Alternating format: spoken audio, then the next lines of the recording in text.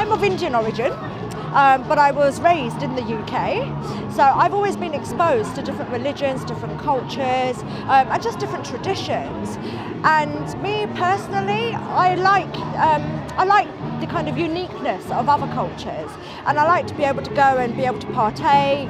Back at school, we used to go to church, we used to go to mosques, synagogues, temples, and it was a very kind of wide education that we got.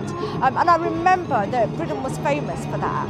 You know, it was one of the things where you could come to London, you could be from any country in the world, and you'd be accepted. I mean, I grew up in the East End, and that's back when we used to have skinheads. You know, we did get racism. We did have people throwing fireworks through our doors, lit fireworks I might add. But I also remember that it was the other English people around us who kind of got together, they reported it to the police, they put the evidence together, and I suppose that stuck in my mind that whilst there might be one or two people that might have prejudiced views, everybody else is not like that. And if you know anything about English people, they can be quite reserved. They won't always tell you what they're thinking, but you scratch beneath the surface and a lot of it is just fear. It's not racism in the sense that they hate you because of who you are, but it's fear.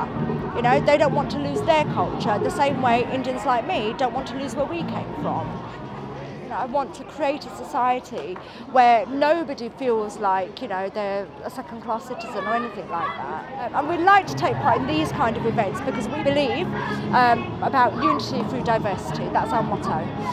We think that if you have enough people of different backgrounds kind of coming together, sooner or later people will realise we're all human beings. Our faith, our religion, that doesn't matter. My husband is of a different faith, but it doesn't stop us from being a family. It doesn't get in the way at all. And this is what we're trying to teach the Scouts, is that at the end of the day, the only thing that matters is your humanity.